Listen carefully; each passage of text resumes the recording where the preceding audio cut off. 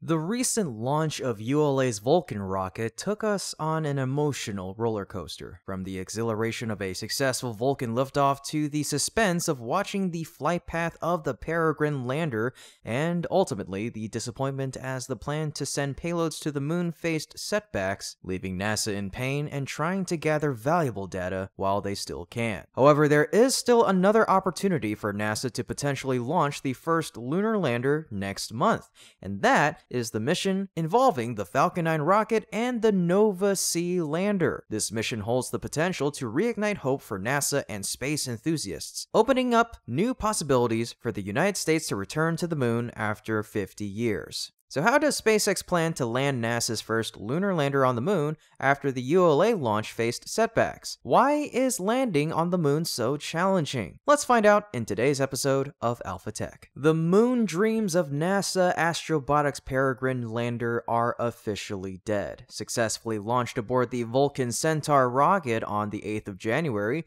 the Peregrine lander entered its nominal orbit, embarking on its journey toward the moon.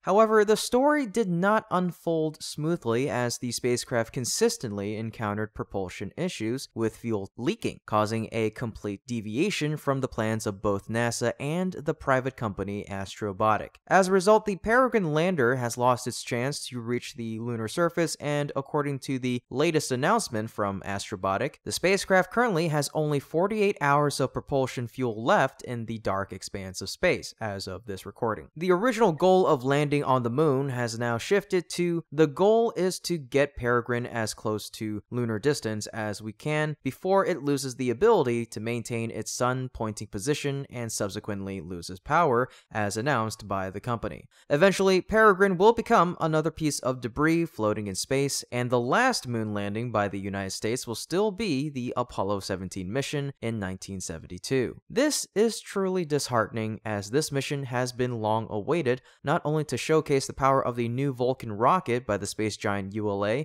but more importantly, if successful, it would have marked the first moon landing effort, whether by robot or crew, by the United States in 5 decades. Meanwhile, the international competition for lunar exploration is intensifying, especially when, until now in the 21st century, only India and China have achieved soft landings. NASA's desire to win is more fervent than ever. As the global race for lunar exploration heats up, the question arises, what should they do next? Despite the unsuccessful launch of the Peregrine lander atop the Vulcan rocket to the moon, there's still a chance to turn the situation around. It relies on the upcoming flight of SpaceX's Falcon 9 to carry out the IM-1 mission controlled from Cape Canaveral with the goal of landing on the moon on the 22nd of February, a day before the ULA mission initiating something of a private space race.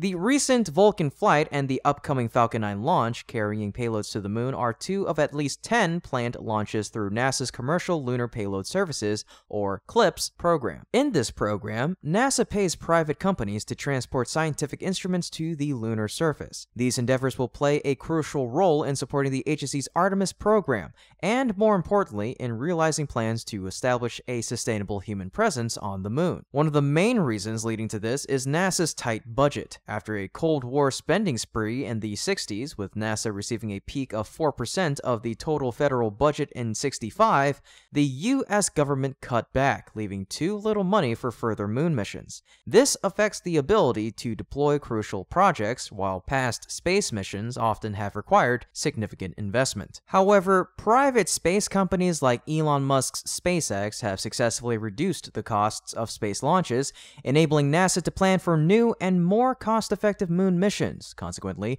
the competition among private space companies is intensifying, focusing on cost-saving measures to provide optimal services to NASA, who they themselves are a major client. With the next launch of the CLPS project, Falcon 9 will carry the moon lander named Nova C, manufactured by the company Intuitive Machines at its facility in Houston. The Nova C lunar lander is ready, having been delivered to Cape Canaveral in December.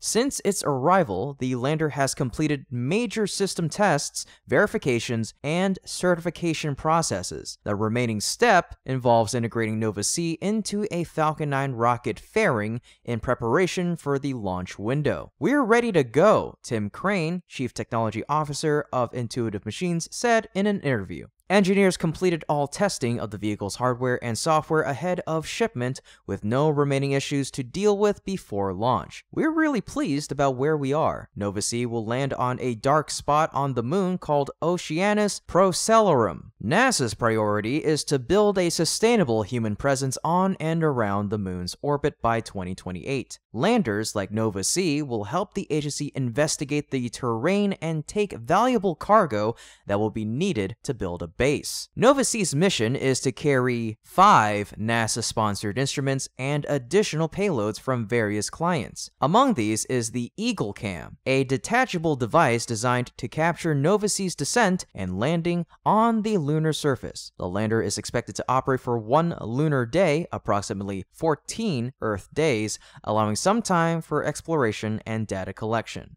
Of course, the company doesn't have just a single moon launch effort. Intuitive Machines is planning to launch 3 lunar missions for the upcoming year, all of which are to be launched aboard SpaceX's Falcon 9 rockets. In addition to IM-1, Intuitive Machines is also planning the IM-2 mission, potentially launching in mid-2024, and the IM-3 mission, which is expected to launch in the latter parts of 2024. These schedules could be accelerated further if Falcon 9 does not encounter launch pad congestion due to a packed schedule. While we hope for a successful mission showcasing the prowess of Falcon 9 and Nova C, the challenging nature of lunar exploration becomes evident when considering outcomes similar to Astrobotic's Peregrine lander. Conquering the moon is no easy feat, and uncertainties persist. The engineering challenge of a lunar lander is trickier than docking with the space station, and historically, many vehicles attempting to touch down on the moon have crashed. There's no atmosphere to help slow down the spacecraft using parachutes, the pull of gravity increases speed on the way down, and much of the surface is strewn with boulders. Even in the sunlight, shadows and glare can befuddle landing cameras and sensors. Recent lunar landing attempts have seen equal failures to touchdowns. Israel's Bereshit lander, the first attempt by a non-government entity, was destroyed on impact with the moon in April of 2019. While Japan's private Hakuto mission, operated by ispace, crashed in April of 2023. The moon lander of the Roscosmos agency Luna 25 crashed into the moon and was destroyed in August of 2023. For now, the feat has only been accomplished by a handful of national space agencies.